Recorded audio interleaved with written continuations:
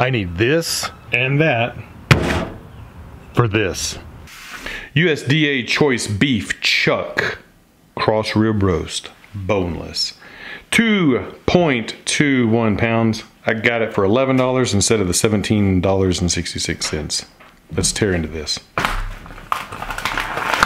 Look at that hunk of meat. Look at how thick that is. That's a nice piece of meat. We'll discard this. We're gonna salt this real good, very liberally. And we're gonna let it sit in the salt for an hour. Make sure you get all sides.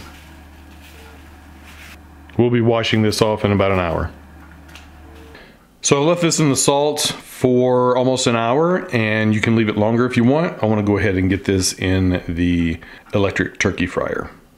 Once you've washed all the salt off, go ahead and pat dry it. Now we're going to season it. So these are the seasonings I'm going to use: garlic, black pepper, smoked paprika, and sea salt. I'm going to squirt it down with some olive oil.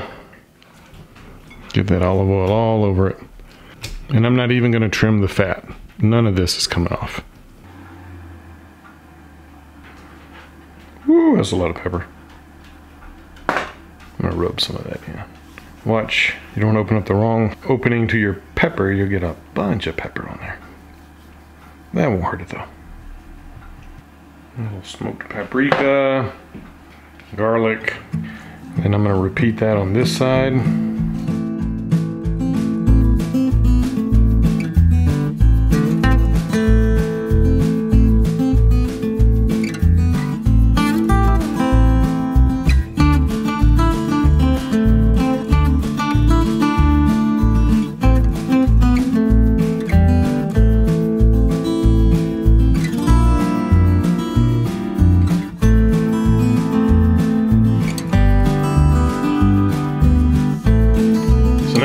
Put it in the oil-free turkey fryer, just like that.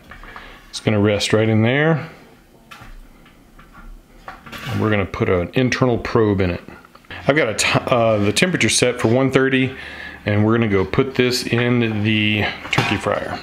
My Jack Daniel's wood chips have been soaking for more than an hour. They're ready to be put in. So I've got the temperature set to the highest it can be.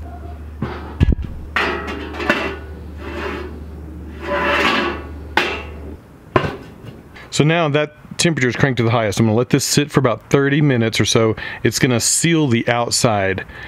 Once I can tell that the outside's sealed, I'm gonna turn it down, and we're just gonna let this thing slow cook for an hour or so. And then we'll come back. Once it's cooked with an internal temperature of 130, then what I'm gonna do is take it and put it on the Blackstone and sear the outside. Do a reverse sear on it.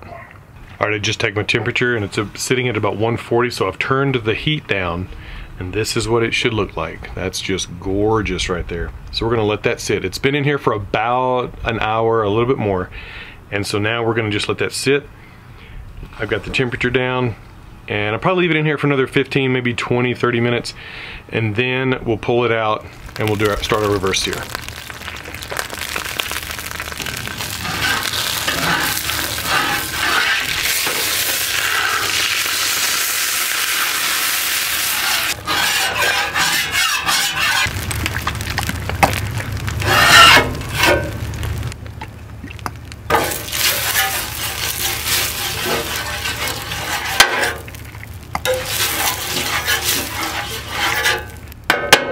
Now it's time to reverse sear this bad boy.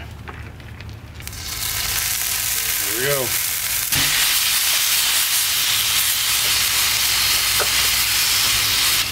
I'm gonna sear this for a minute or two on each side, just to lock in that flavor.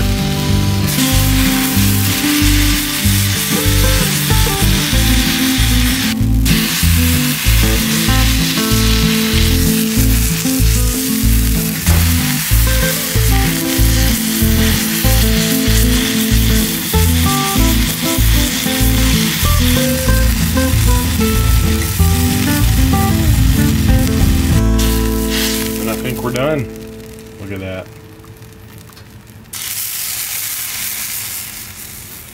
Okay, this has been sitting for about 5, maybe 10 minutes. Let's cut this open and see if this actually worked. Here we go.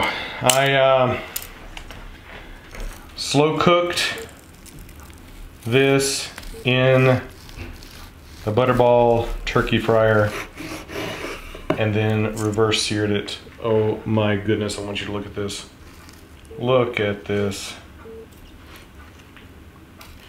Oh yeah, that's just gorgeous. Cut these up into some steaks here. Look, oh, hold on now, hold on. Look at all those juices. This was well worth the time and effort. Look at that right there.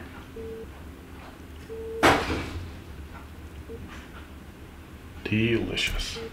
Now to try it.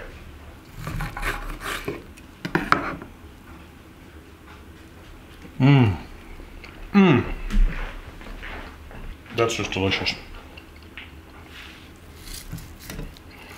I would say this is cooked through at a good medium. It's not medium rare, but it is tender and juicy. And I'll cut these little end pieces down for snacks. Sit. Good boy. Dasher approved. Good boy. Well, that was a lot of effort to cook a chuck roast, but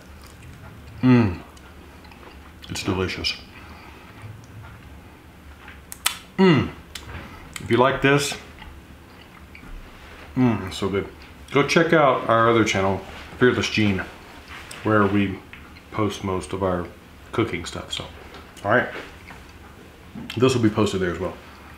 Man, this is delicious. Look at that. All right. Thanks for watching. I'm gonna get to eating. See y'all on the next one. Bye.